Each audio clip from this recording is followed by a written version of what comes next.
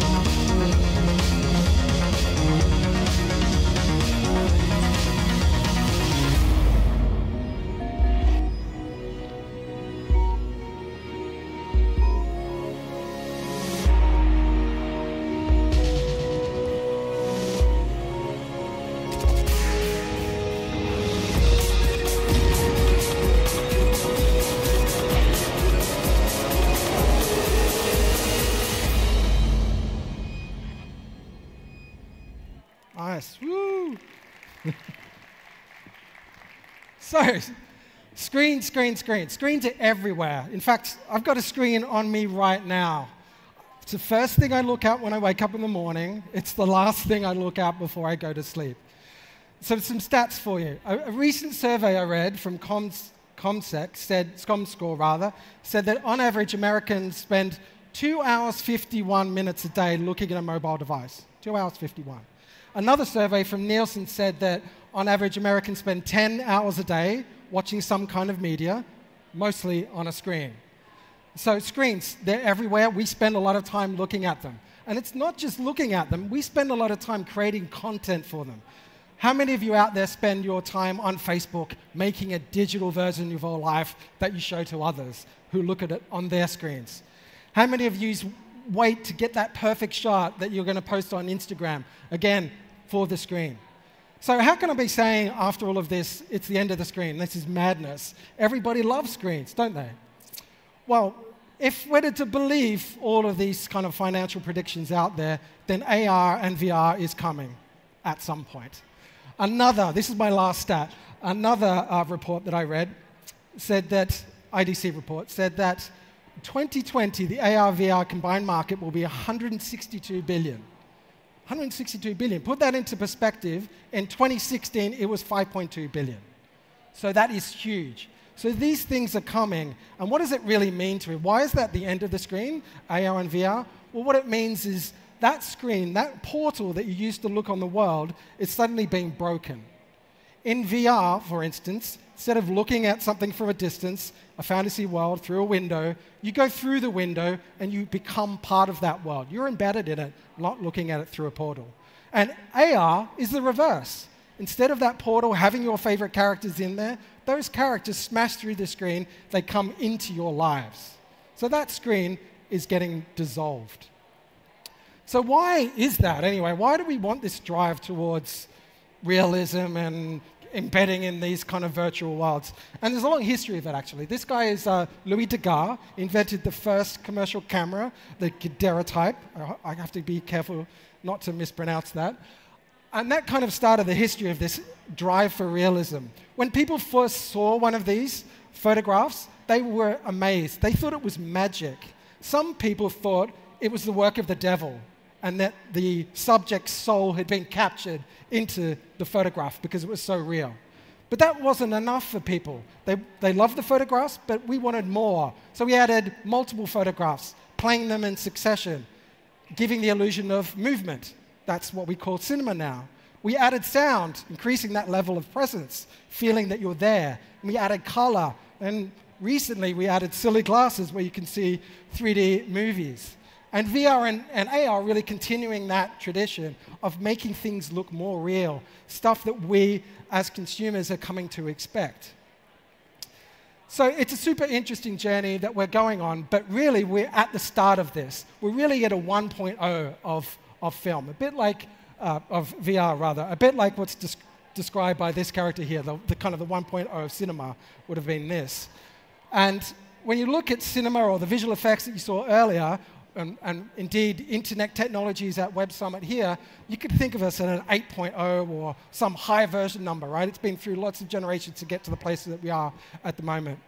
But VR and AR is on at the start of this journey, and there's a lot of hurdles to be overcome. And we're helping, together with the creators that we speak to try and create technical solutions to solve the problems that are ahead. So one way to solve these problems of AR and VR, making the content, is just to make a digital version of everything. So just make a digital version of the world, have digital people walking around, digital characters, and then it's easy. You just step into the digital world in VR and you walk around, go wherever you like. Same with AR, digital characters, they can just be rendered on your mobile device or HoloLens or whatever, it's fine. And this is an example of a digital character. It looks really good. You know, it's probably seen Rogue One as well, the state-of-the-art digital character at the end there, Princess Leia brought back to life. Looks good, but I would question whether it's 100% believable yet. We're kind of getting there, and definitely in a few years I think we will be there, but it's a bit of a journey. And the other thing that people need to be aware of, making this sort of stuff is really, really hard. So to make a character like that would have been lots of artists busily painting skin, lots of texture people creating the look, lots of people creating the model. And then lots of technicians doing the capture of the motion capture of an actor's face to translate onto this model. And then lots of hand animators at the end tweaking the look of the face to make it look realistic. So all of that is a lot of work, which means it's super expensive to do such a thing. So ideally, we'd want everything computer generated, but it's not there yet. So what else can we do? Well, we can do the old-fashioned thing, back to what we said before. Just capture the world. Why can't we use a camera? And that's, in fact, what people have been doing. People create VR with cameras. They have them pointing in all directions, looking up and down, all around, and then they can create a VR experience called 360 video from a central place. And you can have depth, you can have stereo, just like you would do when you see a stereo movie. The problem with it, though, is that camera is from one fixed position. So everything looks fantastic as long as you don't move. If you want to walk around, the camera didn't walk around. The camera's still facing in one direction. So that won't work. If you want to look around a character, you can't because you've only got one viewpoint.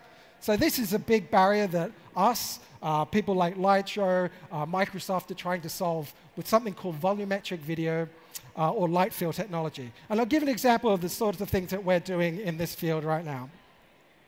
So this is a test shoot that we did to kind of overcome this barrier.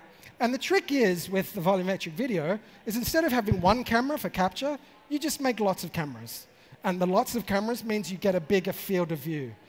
And that field of view, multiple images, allows you to have enough movement when you're inside the VR experience to move around. It's not going to give you enough to walk around the entire world, but it'll give you enough to be able to move within the box that you captured. So here's an example. We've got some characters there captured by our multi-camera array. It allows us to do technical stuff like pull depth out, create meshes out of it, and then finally take those characters and put them into a fully synthetic environment. Now, the environment is not that hard to create because, you know, it's not moving around. Characters very hard to create. In this technique, we can just film the characters, put them into that fully CG world. This is our compositing software, Nuke, doing the combination of the real and the unreal until you get our characters color-corrected and properly sitting inside those scenes. And then we can deploy it to a game engine. You can put in your glasses and see those characters. So as I said before, a lot of people working on this technology, and we really believe in this as the future of capture. Not just one camera, not just one point of view, but multiple points of view so that you can have that movement, so you can look around a character rather than just sit in one specific place. So what about augmented reality? I mean, what is augmented reality anyway? So there's a few different kind of versions of it. One is like, okay, we're going to look through a mobile device and see things overlaid on it. Some might call it mixed reality, the mixture of the real and the unreal together. Some versions are like HoloLens. You put on like a helmet and you can see CG things superimposed on the real world. And some things may be coming in the future. There's rumors about different kind of displays that maybe beam things into your eyeballs, who knows what, to kind of give the illusion of space, light fields, something incredible like that. I hope it happens. But there are challenges here as well. AR and Kit and AR Core from Android have given us some great technology, but it still has challenges. And what we wanted to do is make the CG look as realistic as possible. And we're working on a project here together with Industrial Light and Magic to do just that. So here's a character. He's called creatively J-Alien. I think it stands for Jakku Alien. I don't know why he doesn't have a better name. It's a Star Wars-esque character. And he's a film asset that could be used in a feature film. And what we wanted to do is put him basically in our office at Foundry in London. So what we did is we started by scanning the environment a little bit. And what this does is allows us to get a sense of the space, allows us to find out where the furniture is, find out where the regions where our alien needs to be cut off are, look at the lighting that's in the room.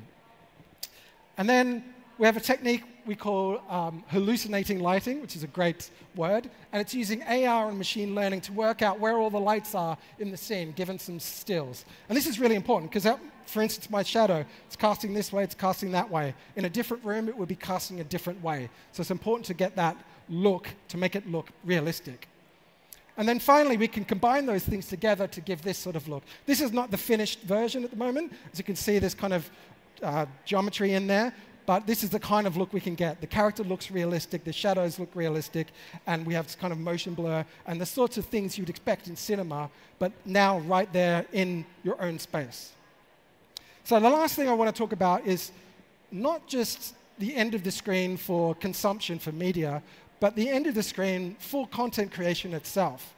So here's an example of where VR has been used in film, and it's been used for years, actually. Back on Avatar, they used to do this kind of technique. It's called virtual production, and the point of it is that a director, when they're watching a film, they watch the film, and usually the effects get done 6 months later, and it'll be 6 months later before they see the final shot.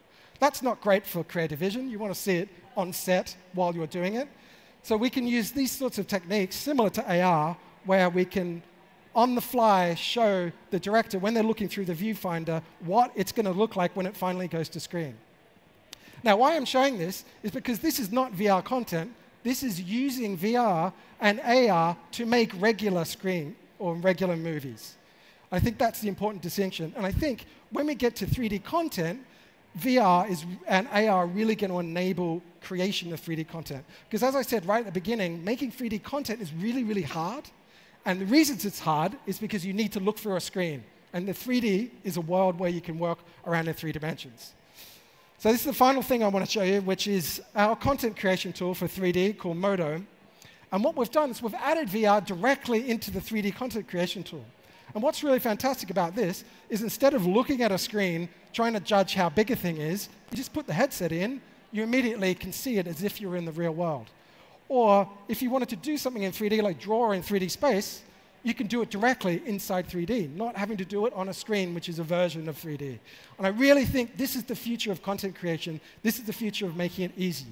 And the reason why is, I'll give you an example. You know, if you show a child or give a child a tablet or an iPhone, and you teach them to pinch, zoom, and kind of zoom around, and you know they get it pretty much straight away. That's because it's very physical and it matches what you're doing. VR is going to give that content creation to younger generation, I think, because they'll be able to step inside that 3D world and understand it immediately, not have to have years of training to be able to create. So that about wraps it up. It's the end of the screen or the beginning of the end of the screen. We're breaking out of the screen, we're breaking into the screen, and we're going to break out of the screen to create 3D content. I hope you enjoyed it. Thank you very much for your time.